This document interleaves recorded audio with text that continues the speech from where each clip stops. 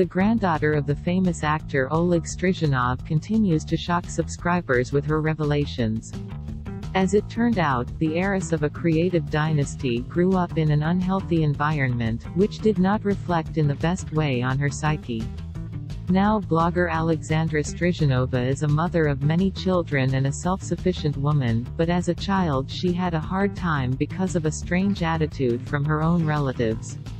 Once Sasha ended up in a psychiatric hospital, where, according to all the laws of the genre, they even put a straitjacket on her.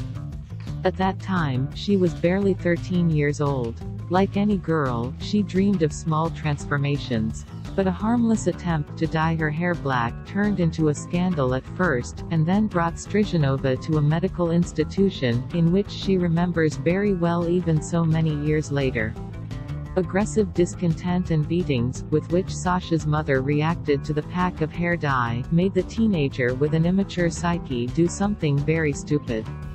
Mom swears, hits, screams, pulls by the hair.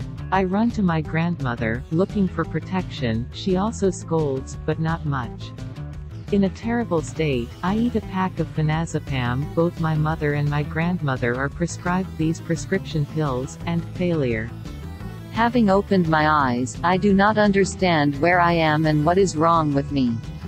I fall asleep. I wake up. Hell. I'm in a straitjacket. They put me in a psychiatric hospital. How it happened, I found out only 2 weeks later.